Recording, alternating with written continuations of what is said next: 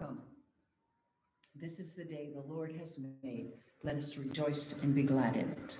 Whether it's morning or afternoon or evening, God is good. Thank you for joining us. I am Colleen McFarland. I'm the pastor at Union First Cowansville Presbyterian Church, and it is good to be with you today. A couple of announcements. Our session continues to explore ways to worship together. We have purchased some new equipment and we hope to get it installed and working. We're kind of at let's say we're waiting shipping on that. We have purchased a transmitter and we are hoping that we can do a parking lot church of some sort. We're not sure of all the details yet. We are hoping to get that installed and ready to go for Pentecost. And that would be good. If that happens, we will be sure to let you know. Hopefully by now you've received a letter. Session asked me to share a pastoral letter with you all. So just sort of telling you what's been going on in your absence. The way we do church has changed momentarily. And we just want to keep you informed of all that's going on. And as always, I want to thank you. The session wants to thank you for your continued support of the church. You're a blessing to us and you're a blessing to God and the kingdom in this place. So thank you. Would you join me in our call to worship? This is adapted from Psalm 66. The Lord says, I will extend peace like a river. As a mother comforts her child, so I will comfort you. See, the Lord is coming with fire and a sword to execute judgment on all people. Those who survive because of their faithfulness will be sent to the nations. They will proclaim God's glory and bring all people to the temple of the Lord. Let us pray. Loving God, whom we draw breath, help us to always choose the way of life. Help us to keep the commands of Jesus and to follow the guidance of the Holy Spirit. Help us, Lord, to be witness to you in our lives. Forgive us when we fail or turn away from your ways to please the selfish part of us. We need your grace and your forgiveness. Do not forsake us, O Lord. Friends, God forgives, God restores, and he strengthens us through his Son, the risen Christ. In the name of Jesus, we are all forgiven. Praise be to God. Our scripture for today comes from John chapter 14, verses 15 through 31. I'm reading from the NIV version. So hear the word of the Lord. If you love me, keep my commands. I will ask the Father, and he will give you another advocate to help you, to be with you forever, the Spirit of truth. The world cannot accept him because it neither sees him nor knows him, but you know him, for he lives with you, and I will be in you. I will not leave you as orphans. I will come to you. Before long, the world will not see anymore, but you will see me. Because I live, you also will live. On that day, you will realize that I am in my Father, and you are in me, and I am in you. Whoever has my commands and keeps them is the one who loves me. The one who loves me will be loved by my Father, and I too will love them and show myself to them. Then Judas, not Judas Iscariot, said, But Lord, why do you intend to show yourself to us, but not to the world? Jesus replied, Anyone who loves me will obey my teaching. My Father will love them, and we will come to them and make our home with them. Anyone who does not love me will not obey my teaching. These words you hear are not my own. They belong to the Father who sent me. All this I have spoken while still with you, but the Advocate, the Holy Spirit, whom the Father will send in my name, will teach you all things and will remind you of everything I have said to you. Peace I leave with you, my peace I give you. I do not give you as the world gives. Do not let your hearts be troubled, and do not be afraid. You heard me say, I am going away, and I'm coming back. If you loved me, you would be glad that I'm gone to the Father, for the Father is greater than I. I have told you now before it happens, so that when it does happen, you will realize, you will believe, I will not say much more to you, for the prince of this world is coming. He has no hold over me, but he comes so that the world may learn that I love the Father and do exactly what my Father has commanded me. Come now, let us leave. This ends the reading of our word. Well, our friend is back. The children would listen in. This is Jeffrey. He joined us last week, and he is back this week. Someone asked me this week about Jeffrey. Jeffrey is a small giraffe, and he's come to be with us for worship. He's young, and like children, he likes to play with stickers. Does anyone else like to play with stickers? And I don't know if you can see, I'm going to walk over here close because Jeffrey did something kind of silly. Jeffrey has stickers on his eyes. He thought it would be fun to have blue eyes. So he put stickers where his eyes should be. Silly giraffe. And just for the record, it's not good to put things in her eyes. So Jeffrey, although he thinks it's fun, he can't see. He's got things over his eyes. Well, I'm going to sit him back on his little stool, and we're going to talk about seeing but not seeing in John's gospel. So let me put him back.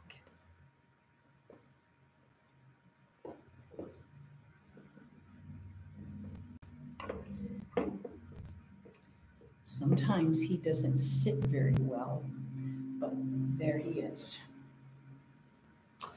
Let us pray. Lord God, we thank you for all of our young worshipers, even those young at heart. Pray that you would help them to see you and to know you. In the name of Jesus, we pray. Amen. Well, this is the largest section of teaching on the Holy Spirit in all of the Gospels. And for that reason alone, it is very significant. This is Jesus teaching us about the Holy Spirit. Now, John's Gospel has several themes in it, and one of them is seeing. Seeing meaning understanding. Do you understand what you hear? Do you see it? Do you understand? From John 1, we learned that Jesus came into the world before it was formed. From John 3, we learned that he came to save the world, not to condemn the world. We know that God loves the world, but he does not love the sin that is in the world. Sin is the problem. Jesus is the solution. And Jesus knows that. At this point in his life, he knows that it is not much longer before he faces death. So he's preparing the disciples for what lies ahead. His death and resurrection is going to shock them to the very core of who they are. But they have a big part to play in the Father's world, and they need to get it. They're going to need everything that he can teach them, but they are going to struggle with it. The help that Jesus is promising goes by many names: the advocate, the helper, the counselor, Spirit of God, Holy Spirit, or friend, as Eugene Peterson translates, will come and remain with the disciples until they too join Jesus and the Father in glory. But the helper can only come from the Father once Jesus is physically present with the Father and absent with the disciples. So it benefits the disciples if Jesus goes away. Peterson refers to the Holy Spirit as friend or spirit of truth, and those are very accurate descriptions. This third person of the Trinity is not well known or celebrated, if I can use that word, in our mainline denominations. We say we believe in the Father and the Son and the Holy Spirit, but we often leave off dealing with him. Maybe we fear too much emotionalism, like some of our more Pentecostal friends. Or maybe we're afraid of getting lost in the weeds theologically and not finding our way back. But Jesus is saying that the advocate will greatly benefit the disciples. So I think we need to understand as much as we can. I refer to the Holy Spirit as him, not it. I do not believe the Holy Spirit is male as Jesus is, but believe the Holy Spirit has more status than an it. Made of the same substance as God the Father and Jesus the Son, the Holy Spirit is divine. He's God. He's part of the Trinity. He's not some unidentifiable entity. Paul says in 1 Corinthians 13 that we see only dimly, that we don't understand fully a lot of the mystery that we are dealing with.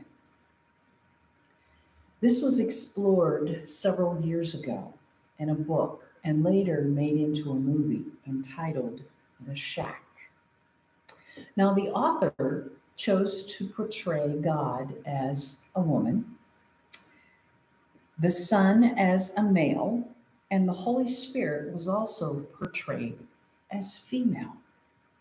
Some people had very strong feelings about this, but the truth is, we don't know. But what it did was show that some of us have our minds very set on this is how it is, and everybody else is wrong. Now, I did not agree with everything that the author portrayed in that book, but he wasn't making a theological statement. He was dealing with his own stuff. But what the book did was made me think. Now, in verse 16, it tells us that the Father is the one to send the Holy Spirit. We believe that he also sent us the Son. And the Holy Spirit is just another benefit from the Father for us. Also, in verses 16 and 17, the advocate, according to Jesus, will help, will be with us, will teach us all things, will remind us of Jesus' teachings. And sometimes we need to be reminded because life gets crazy or we get so caught up in what's happening in our lives or the lives of those around us that we forget that the Holy Spirit works with us, in us, and abides in us so that we do not feel like orphans. Mentioned in verse 18. He is God with us. Or if it makes more sense to you, he's Jesus with you, while Jesus is physically separate from us. The Holy Spirit is meant to be an encourager to us, not our own personal cheerleader per se, but someone to encourage us in our daily walk with God, to help us to follow the truth of God's word and apply it every day. Through the actions of the Holy Spirit guiding and leading us, we are then called to do our part to change the world. We know that the world is crazy, and it is sometimes a very scary place. Evil is real, and it exists all around us. Evil will use people, places, and things to create havoc, to steal the peace that the Son gives us through the guidance of the Holy Spirit. Our call as Christians is to use the unique gifts that God has given each of us to share the hope and the love that was found in Jesus. That is our testimony to a living God in an anxious and hopeless world. We are Easter people. We are loved and blessed so that we can love and bless others. We do that. We find peace that cannot be shaken despite the circumstances around us.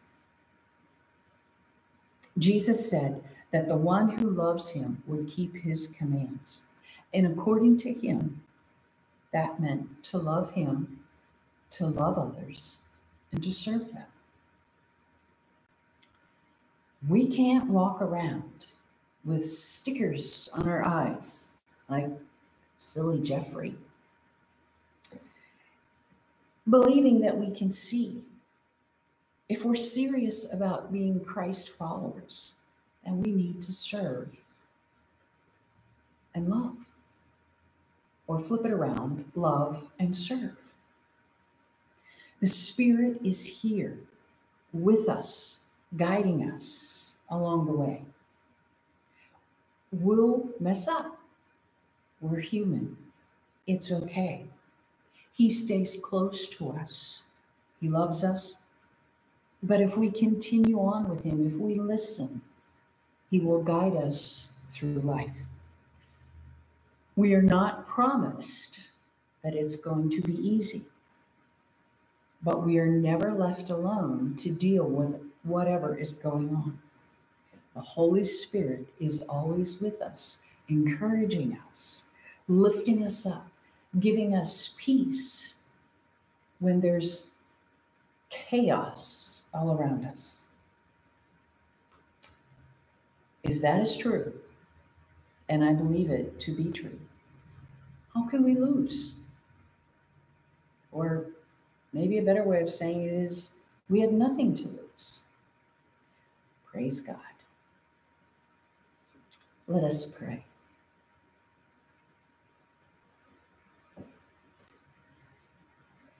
Holy God, Father, Son, and Holy Spirit, hear our prayer. We do not always understand how this works, and sometimes it discourages us from even trying. But by the presence of the Holy Spirit, God, you lead us and you guide us to take one more step, to make a phone call, to reach out. And when we do, we are blessed. And sometimes you use us in ways that we never understand. Your truth is right there within us.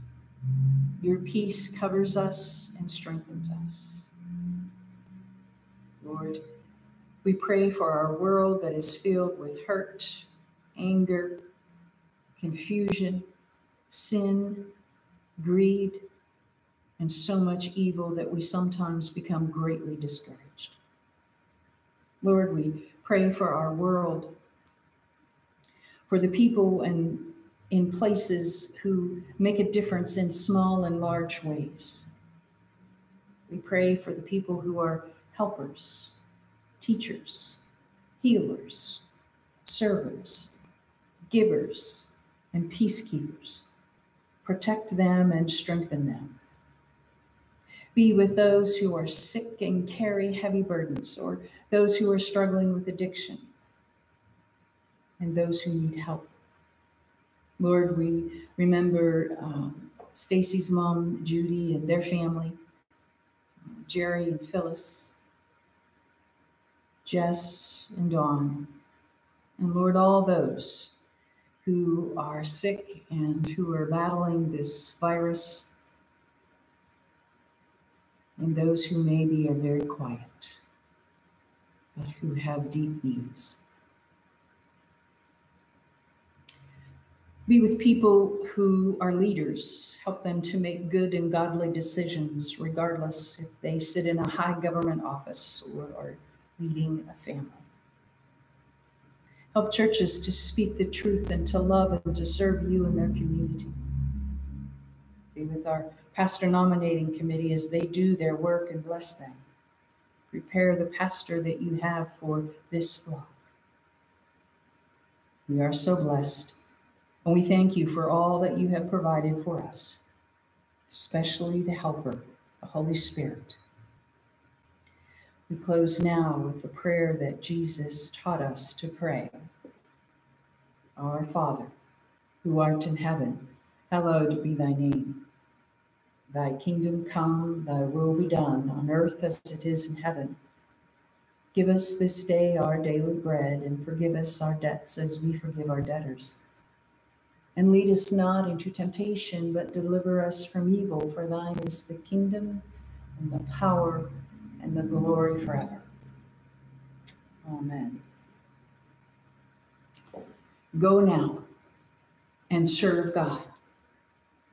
May Jesus Christ, the way and the truth and the life, be with you. And may the Holy Spirit empower you to serve in Christ's name. May God, who raised Christ from the dead, keep you now and forevermore. Be blessed in the name of the Father, and of the Son, and of the Holy Spirit. Amen.